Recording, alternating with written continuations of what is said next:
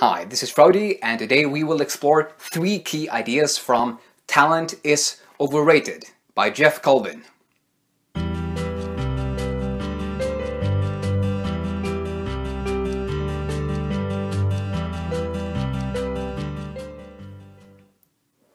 Talent is Overrated. Subtitle: What really separates world-class performers from everybody else. Geoff Colvin is a senior editor at Fortune and an incredibly captivating writer who makes much research on peak performance really come to life. Especially the research of Anders Ericsson, whose book Peak I featured last week, that you can also see if you like this one. And in Talent is Overrated, Geoff shares the thesis that innate talent or innate abilities is not as important as we might think when it comes to becoming a true world-class performer.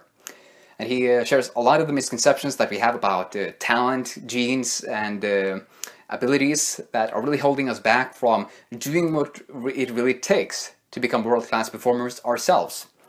And in this video I want to share the 3 key ideas, 3 of my favorite key ideas, which are: first, what is required for becoming a world-class performer? Secondly, what are the characteristics of deliberate practice, which is the most effective practice method that's been researched? And thirdly, how do we spark and sustain our motivation to show up for practice? So first, what is required for becoming a world-class performer? I don't know how long you have been watching these videos on my YouTube channel, but I've been at least been creating videos for 2 years right now. And I've been really passionate about sharing big ideas we can apply to our lives to realize our ultimate potential. But I haven't realized until recently that sharing all of these great ideas about what we can do to become better people without really debunking or unrooting the misconceptions that prevents us from applying those ideas. It's much like trying to lift a tent up which still has its plugs rooted into the ground. And it would be much easier if we just unplug the plugs before we try to lift the tent. So therefore I want to first look at what isn't required to become a world-class performer. And the first thing is experience. The idea that if we just do something for long enough and we accumulate a lot of years of doing something, we will just eventually get better. Like driving a car or reading or lifting weights. But as you might have realized in your own life, if you don't really make an intention to switch up your practice so you become better in those specific areas, then they're not going to improve much over the years. So experience is not required for world-class performance. What's also not required is an insane memory and intelligence, since those are very context-related. You can take some IQ tests about abstraction or mathematical. You can try to solve mathematical problems, or you can try to memorize pieces where they are on a chessboard. But if you try to take that memory ability and intelligence into another area, then you may find yourself falling short of your expectations. Because you can take a chess player who's kind of memorized all the different positions his pieces can have on the board. But if you place those pieces very randomly and not like he would do himself at all, then it's very hard for him to memorize where those pieces are on the board, as opposed to when they are placed in a logical way that he is used to. So memory and intelligence are context specific. And thirdly, you do not need genes or talent to become a world-class performer, like these insanely great innate abilities that just make you shoot through the roof in something that you do. Because research has proven that these things might set you off from the crowd in your early years, but later in your life, what really matters is your resolute commitment to deliberate practice over years in the field that you want to master. So let's look at what's not required for world-class performance and what is. What is required is deliberate practice. And that's what we'll look into in our second big idea right now.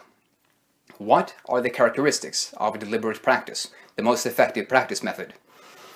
And you might have been watching my video on Peak by Anders Ericsson, where I outlined some principles of deliberate practice, since he's kind of the guy who has researched all of these principles. And but don't worry, I'll add a few more different ways of viewing these principles right here. And that's also always good to refine your perspective and see how you can use the principles for your own skill. And the big problem with these principles is, of course, their deceptive simplicity. I got tricked by this simplicity for 2 years, since I discovered these principles 2 years ago. And I knew some of the skills I wanted to improve, like teaching and studying and such. But eventually found out that I hadn't really applied them to my life until last week. I made a deliberate plan to apply the principles. So don't get fooled by the simplicity. Just start using them in each of your practice sessions. Just by using one principle, you can start improving your practice. I've been noticing results just this last week by preparing and practicing Peak and this video. So here are 3 characteristics of deliberate practice. I'm not going to go into all of them, but here are some of the most important ones in my opinion. Firstly, your practice needs to be designed to improve a highly specific, well-detailed or well-defined aspect of your performance. You need a clear goal of what is it that I actually want to improve in this practice session right now, which was for me in this video to make 3 clear points for each of the 3 key ideas. Firstly, tell a story with a point. Secondly, outline a problem that stops us from applying the idea. And thirdly, the solution, or some suggestions for what you can do to apply these ideas yourself. So that's your practice is designed to improve aspect of your performance. Second principle, or characteristic of a deliberate practice, is to have immediate feedback continuously available. Because if you don't have feedback on whether you are hitting the goals, the targets you have set for yourself in this session, then you're much like a bowler who bowls with a curtain down to his knees. You can't really see how you are doing, whether you are knocking the kegs down or not. And that becomes really hard to see your progress. It might be like an archer having blindfolded archery practice. Or it might be like the exam student who doesn't receive her answers on a test she did. Or she doesn't see them, so she doesn't correct the mistakes she made. So feedback is essential. And thirdly, deliberate practice is not very fun. The idea is to get good as quickly and effectively as possible, and to do that you need to deliberately seek out what you're not yet good at. And therefore you look for what's difficult and what's painful. You do those things, then look to see whether you made any mistakes and how you can correct them, what you need to do in your next practice session, which then becomes the goal that you set for that practice session. So these principles are really going in a loop. But essentials are goals, feedback, and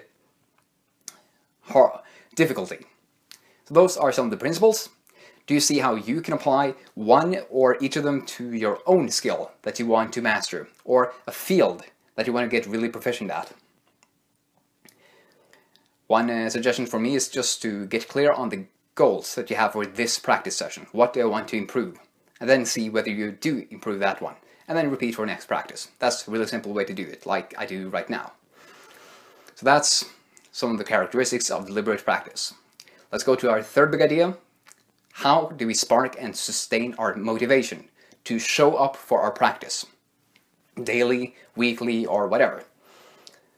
So Darwin was probably very good at this, because as you know, he wrote the book Origin of Species, where he formulated his theory of evolution.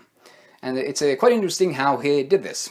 First, he was on a journey with the HMS Beagle, which was a great ship. I think the king or duke sent them on a mission to do something. Don't know exactly what.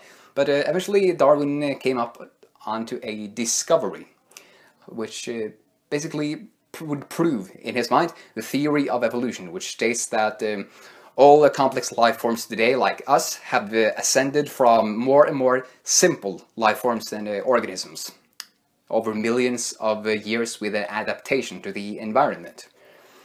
And when he discovered this, it became really clear on what he really wanted, and that was to prove the theory of evolution.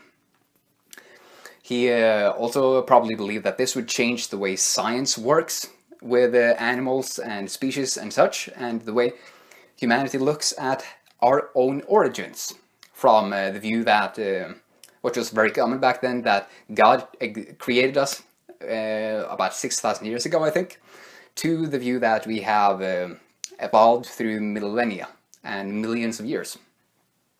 So he became really clear on what he wanted and what he believed. Eventually he was really obsessed about, oops, timer goes off. He became really obsessed about gathering a lot of different specimens of animals and insects. He dissected these really microscopic animals to gain more and more proof that the theory of evolution is real. And eventually he came out with a book. But it must have taken a really intense commitment to go through all of those hours and years of gathering those proofs, of dissecting those animals. And he probably also enjoyed it a lot. So, this leads us to one common problem with the skills we want to master, and it's that practice often gets really tedious and boring and really hard, which makes it hard for us to find our motivation of why am I actually doing this, when I could be off doing something much more simple, like going out partying every weekend, or watching movies all the time, or just relaxing on the bed doing nothing. And therefore, I wonder whether these two answers can really help you to clarify your motivation, to spark and sustain your motivation. So, ask yourself these two questions. What do I really want out of practicing this skill or becoming better at this field? And secondly, what do I believe? Where do I believe this will lead me to? Or how do I believe this will help me contribute to others? The answers to those questions would make it easier for you to become motivated, to show up for your practice sessions. So that's 3 key ideas from Talent is Overrated. Let's recap and conclude. In the first idea, we looked at what's required for world-class performance and what's not required. What's not required is experience, memory, intelligence, genes, and talent. What is required is deliberate practice, which was our second big idea, the characteristics of deliberate practice, which were we need practice that is designed to improve some highly specific, well-defined aspect of our performance. In other words, we need a clear goal.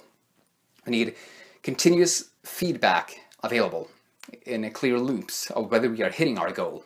And we need to know that deliberate practice is not always fun. We are supposed to seek out what's hard, what we can't yet do, because eventually we will be able to do them. Those are the 3 key ideas. And a quick look at Talent is Overrated by Geoff Colvin. I hope you enjoyed. Please like this video and share it with your friends.